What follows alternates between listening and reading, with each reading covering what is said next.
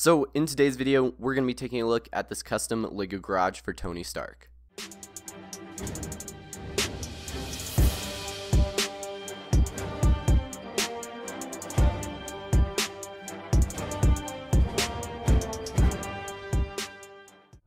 So what inspired me to build this was all these Lego Ironman suits. These are awesome and I'm trying to collect as many as I can. Now while building this, I got to work with my friend Vision Bricks, who built the Hull of Armor. His build is awesome. Go check it out, linked down below, and give him some love. Now diving right into this build wouldn't be complete without one of Tony's iconic cars. So right here, I've recreated the 1932 Ford Flathead Roadster. It's definitely not perfect, but I honestly loved building it, and this looks really cool with the flames on the side, and I was going to just use the one from a Lego set, but I decided to actually build it myself so I could get way more detail. But behind that, there's a hologram with a sticker displaying stuff about Iron Man's suits.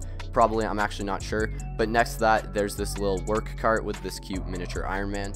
Now for the other side of the build, there's another hologram, and one of my favorite things I built for this is this red drawer system. It's on wheels so it can be rolled around, and on top there's some tools and a helmet. And then finally, we've got the part with all his suits. So in front, there's Tony Stark and Dummy. This is a custom design. I think it looks super nice. But here's where Tony keeps all of his suits. I think this looks super cool and gives this build that Iron Man vibe.